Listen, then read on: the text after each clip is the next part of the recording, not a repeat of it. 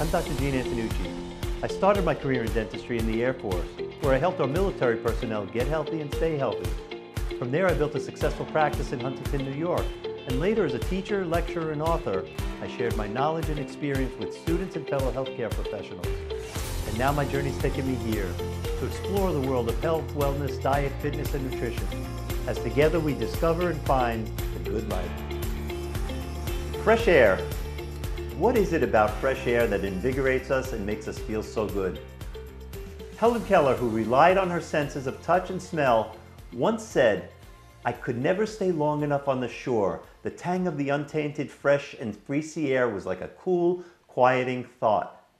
Standing on the shore, deprived of sight and hearing, she was invigorated by the smell and sensations that washed over her. So what is it about fresh air that has this effect on all of us?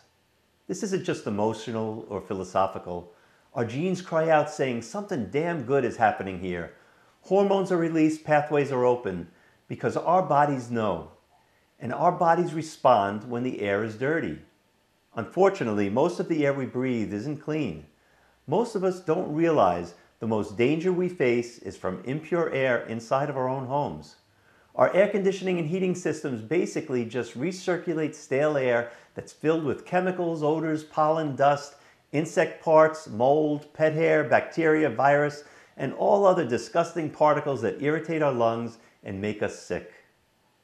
So today's show, we're going to focus on clean air, what it means at home, at work, and for our health. My first guest is Dr. Jagdish Khubchandani. Dr. Khubchandani is a professor of health sciences and a statistician at Ball State University in Indiana. He's co-authored more than 150 research articles with an emphasis on global health and social epidemiology. Dr. Khubchandani, it's my honor to have you on the show with me today. I hope you're safe and well during these crazy, unprecedented times. Thank you. Thank you for having me, and I wish you the same. I'd like to spend this time together gaining an understanding of the importance of clean air for our health and well-being. And so for the moment, let's put aside talk of COVID-19 and viruses aside. I'd like to begin having you speak to us as if we don't know a thing about the subject of air purification and clean air. Okay. I'm glad we talk about air quality. Maybe we should start looking at indoor environment as a broader term. So it would include air, germs, physical structures, smells, temperature, humidity. Because air quality itself does not exist alone. It depends on a number of factors. So earlier we used to look at chemicals and pollutants, but now the term has become broader.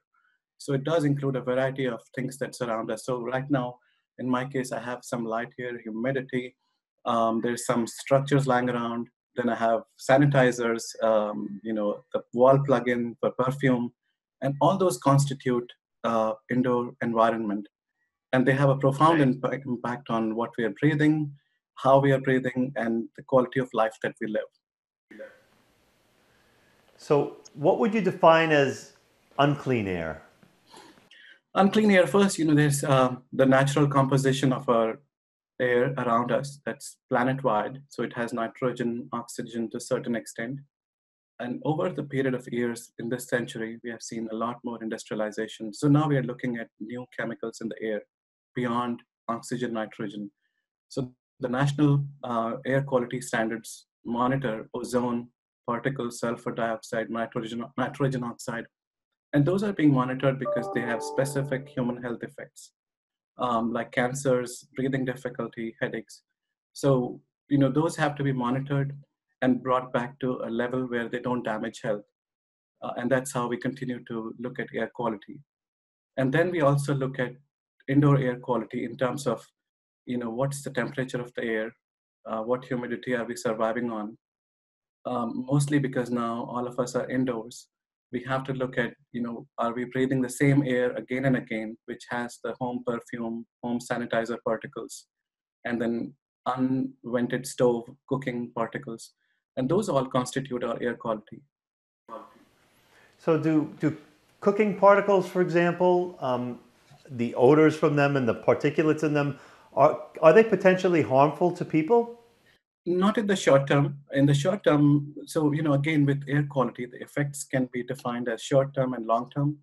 In the short term, if you breathe the same air after cooking using the hand sanitizer or have pets at home, and you're breathing the same air again and again, short term effect is headache, irritation, burning of eyes, breathing difficulty. In the long term, people may end up having severe respiratory diseases, cancers, heart disease. Dr. Khubchandani, I have more to ask you, but can you stay with us throughout the break? Yeah, for sure. Thank you so much. We'll be right back. Over 70 years of experience in heart and aviation, the members of the Association of Flight Attendants know the realities of the aircraft cabin better than anyone. We don't just serve drinks, we save lives. We don't just negotiate contracts, we move major policy issues like the smoking ban, no knives on planes, clean water, and safe food on board. The air we breathe matters, and we stop the spraying of poisonous pesticides. The Association of Flight Attendants. Stronger together, better together. We're back now with Dr. Jagdish Khubchandani, Professor of Health Science and a statistician at Ball State University in Indiana. Thank you again for being here. Thank you for having me. Is there a difference between healthy air outdoors and healthy air in the workplace, school, and home? Yes, outdoors there's clear classification. We look at oxygen, nitrogen, carbon dioxide, monoxide, nitrogen dioxide, sulfur dioxide, ozone. And there's a limit to what is being monitored, what is being evaluated. And it's generally much healthier now because we are indoors and most people... So then I guess there are differences then between the impurities that would be in a home versus a work environment or school, depending on what you're producing at the workplace or what's going on at the school, right? Right. Yes, and despite the overlap between outdoor and indoor climates have far more threats. More so because we are locked down now. Average American home is more than 10 years old. Also because an average American spends 8 hours indoors in their work time. And generally we don't keep those in view when we talk of air quality. So indoor air climate in my view is far more complicated. Wow, this is great information. Thank you so much for joining us. You've been a wealth of information. We'll be right back.